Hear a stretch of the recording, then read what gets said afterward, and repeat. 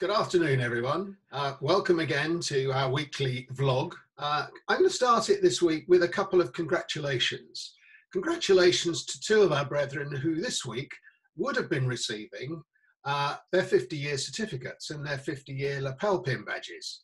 Firstly, Malcolm Case, who's a Mason up here in King's Court Lodge in Gillingham. He was actually initiated 50 years ago tomorrow, on the 20th of April, into the Lodge of Innocence and Morality in Wiltshire, but he became a joining member of King's Court Lodge. The second one, who was initiated almost the same day, but in fact the day after, on the 21st of April, is Worshipful Brother Michael Simpson. As I say, is a member of King's Court Lodge. Congratulations to them both. I would have liked to have been present when they were presented, but because of the lockdown, they'll obviously be presented in due course.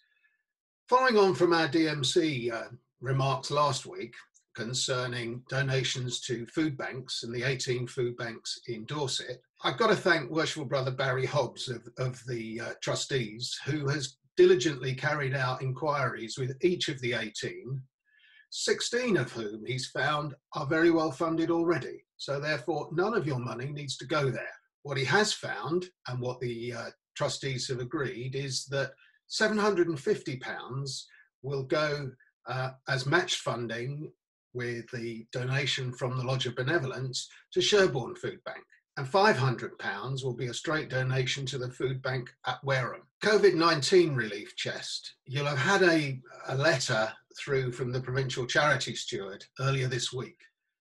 Brethren, money's tight at the moment for some of us. This relief chest is available if you wish to and can afford to donate. It is not compulsory, but if you do, any donations that you make will count to your contribution towards the 2025 festival. Brethren, we've been in lockdown now for 3 weeks. We're entering our 4th week. Some of us may be feeling depressed, alone. Tensions may be running high with those that we love and we're locked down with in our family situations. Let me just say that mental illness or depression is not a visible illness. It can strike any one of us at any time. You can either talk to your friends, you can talk to the Provincial Almoner, or if you really want to be anonymous, then you can phone the Masonic Charitable Foundation helpline, the phone number of which is 0800 035 6090. That's their advice and support line. And they will then put you in touch with a phone number direct into a counsellor. So your anonymity will be maintained. Mental health or depression, whatever you want to call it, is a serious thing. My own experience is that you won't know how ill you were until you feel better. Brethren, this is a serious issue. Don't be frightened to ask for help. I certainly found it difficult, but with the patience and the help and the love of your family and of your friends, you can get through. I'm going to continue with this weekly vlog, but I'm sure many of you have questions about what we're doing, what the province is doing whilst we're in lockdown. If you've got those questions, then our Provincial Secretary will be writing to the Secretary of every lodge with the links to this vlog, and he will advise you where to send your questions.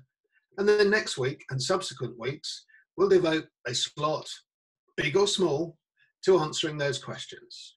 My final message to you is the same as ever. Keep safe, keep well, keep smiling. Remember, it takes less muscles to smile than it does to frown. So this is a way of exercising and getting rid of all those lines on your face that you only see when you look in the mirror and you don't like. Keep smiling, brethren. See you next week.